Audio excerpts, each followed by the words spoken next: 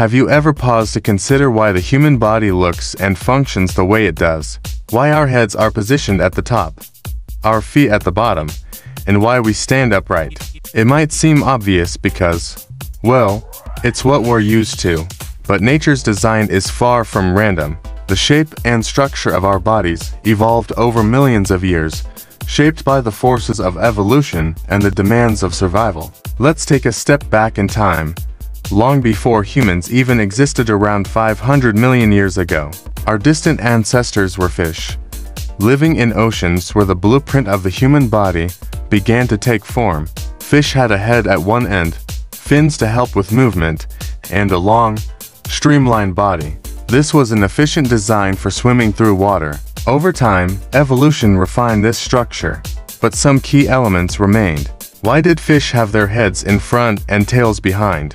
Because this arrangement allowed them to sense their surroundings, locate food, and escape predators, features critical for survival. As life moved from water to land, that basic body plan, head in the front, limbs for movement, continued to evolve. But for early land animals, new challenges arose. Walking on land required balance and stability, and that's where our bodies began to change in important ways. Over millions of years, as some animals evolved into early primates and, eventually, humans, our ancestors began to stand upright.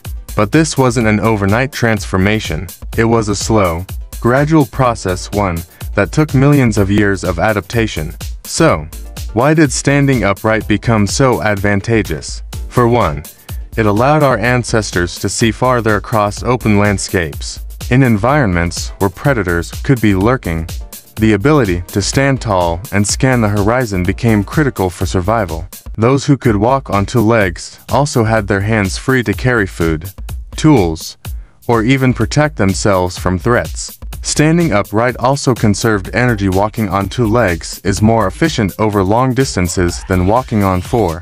Now, you might be thinking, couldn't we have evolved to be upside down? Why not have our heads down by our feet? Or walk on our hands instead?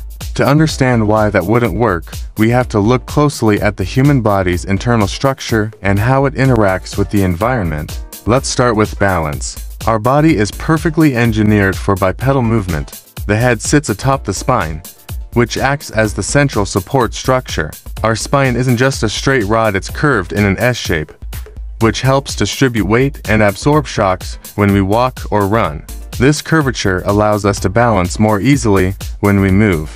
If our heads were near the ground, the distribution of weight would be completely different, making balance a constant struggle. Every step we took would be inefficient and tiring. Think about how hard it is to walk on your hands. Imagine trying to live that way every day. Another crucial reason for our upright posture is gravity. Gravity constantly pulls us downward, and our bodies have evolved to work with it, not against it. Take our circulatory system, for example. The heart pumps blood upward to the brain against the pull of gravity. Our blood vessels, particularly in the legs, are equipped with valves that help push blood back toward the heart. If our heads were down by our feet, gravity would pull blood in our upper body, making it harder for our hearts to pump blood effectively. The brain, which is incredibly sensitive to oxygen levels, would suffer. That's why astronauts in zero gravity often experience fluid shift, where blood moves to their heads, causing discomfort and sometimes even impaired vision. Now imagine living in that state all the time. It simply wouldn't be sustainable. And what about our digestive system? It's designed to rely on gravity. Food enters through the mouth, moves down the esophagus, and into the stomach, where it's broken down by stomach acids. From there, nutrients are absorbed in the intestines, and waste is expelled downward. In an upside-down body, this whole process would be reversed. Food would have to move upward against gravity, and that's not something our digestive system is equipped for. Imagine trying to swallow food and having it fight gravity the entire way down. It wouldn't be efficient, and digestion would become a significant challenge. But our upright posture isn't just about internal processes, it's also about our external environment and how we interact with it. Our eyes, for instance, are positioned at the top of our body, giving us a wide field of vision. This makes it easier to scan our surroundings for both opportunities like food, and dangers, like predators. If we were upside down, our field of vision would be drastically limited. Instead of looking straight ahead, we'd be staring at the ground, unable to see what's coming. That would make navigating our world far more difficult, and from an evolutionary perspective, it would make us vulnerable. Our hands are another crucial part of why we're shaped the way we are. Evolution has given humans hands that are incredibly versatile, perfect for gripping, building, and using tools.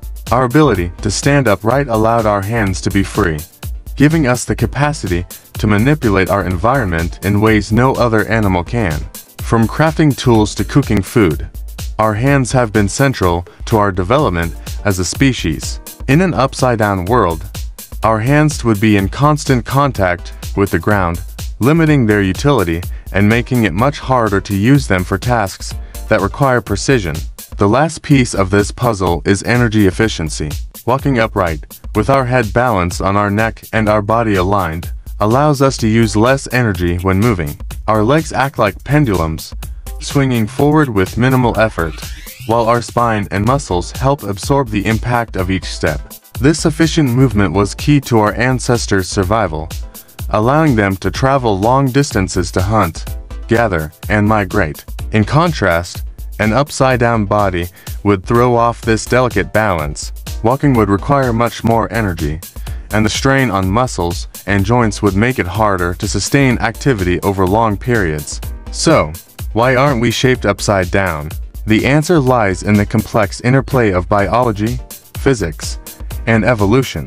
Over millions of years, our bodies adapted to the challenges of the environment, developing a shape that works in harmony with the natural forces around us. From balance and movement to blood flow and digestion, every aspect of our body is fine-tuned for efficiency and survival. Being upright, with our heads on top, gives us the best chance to thrive. While it's fun to imagine what life might be like if we were shaped differently, nature has already done the hard work of figuring out the optimal design. And after millions of years of trial and error, the human form upright, with our heads held high, emerged as the best solution for our survival and success. That's why we're shaped this way, and not upside down. Don't forget to like and subscribe to our channel for more fascinating insights into the human body and the world around us. Stay curious, and we'll see you in the next video.